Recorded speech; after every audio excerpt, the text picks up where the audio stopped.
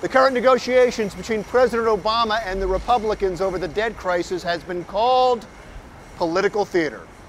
Personally, I think that's way too classy of a metaphor for what's going on in Washington right now. It's much more like a Punch and Judy show, where the two sides are puppets for their special interests. They try to do harm to each other, but in the end, nothing happens. I know there have been threats about the debt ceiling not being raised, throwing the country into economic calamity, but trust me, neither side wants the blame for that happening. So after all of that Punch and Judy acting, the ceiling will be raised and the nation will be in more debt as it borrows more money. And both sides will try to use the debacle against each other in the real show, the 2012 campaign.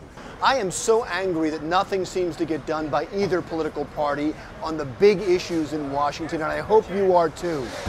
Angry enough to do something about it. I'm as mad as hell, and I'm not going to take this anymore! We need more than a choice between Punch and Judy, between Democrats and Republicans. In this environment, the two-party system just doesn't work.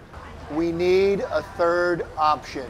Every election seems not to be decided by those registered Democrat or those registered Republican, but by those registered independent, and that number is growing.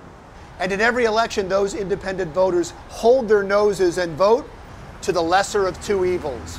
But what if those independent voters had a third choice, a choice not beholden to a political party or to special interests, but to the voters? I urge independents to run for office and for independent voters to seek them out and support them. You want change? Then change the system, because it doesn't work. If not, well, then you're part of the problem. The puppets fooled you again.